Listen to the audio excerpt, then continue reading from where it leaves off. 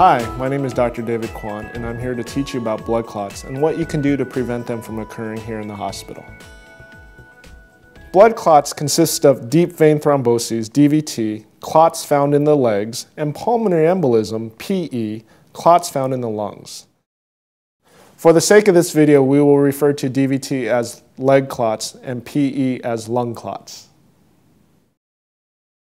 Blood clots found in the legs can form in shallow or deep veins. The good news is leg clots are preventable and treatable if discovered early.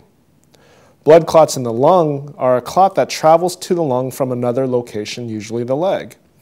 If the clot is small, with treatment, people can recover from a lung clot. A clot in the lung is a serious life-threatening complication that can be fatal. All patients in the hospital are at risk for developing blood clots. However, they can be prevented when patients and the healthcare team work together. Remember, prevention is the key. Based on your risk factors, your doctor will tell you what to do before and after surgery to prevent blood clots. Walking. It is important to walk while you're in the hospital because when you walk, your blood does not sit still long enough to clot. So get up and walk in the hallway every 2 to 3 hours if you're able. If not, do the leg exercises provided by the staff while you're sitting in a chair. Leg machines, or sequential compression devices, are mechanical devices placed on your lower legs. They massage your legs to keep the blood flowing when you are not moving. It is really important to wear them at all times when you are not up and walking. Medication. There are several medications available to prevent you from developing a blood clot.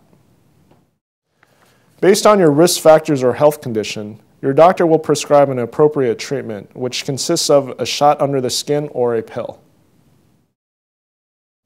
If you actually develop a blood clot while in the hospital, your medical team will put you on a continuous medication through the IV to help dissolve the blood clot.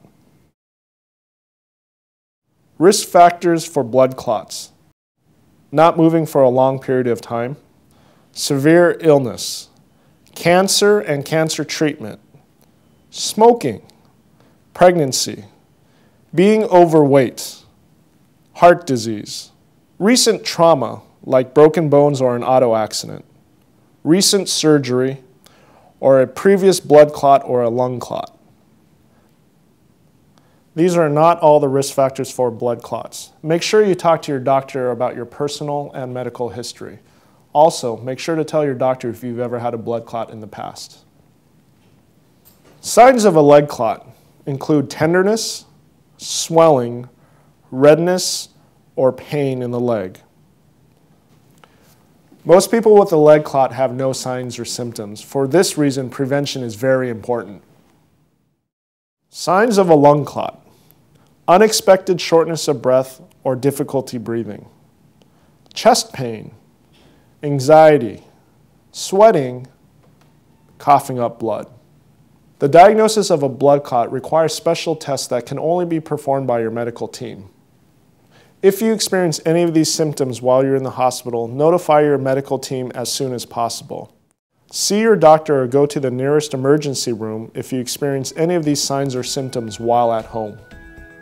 By working together, we can prevent these blood clots from occurring.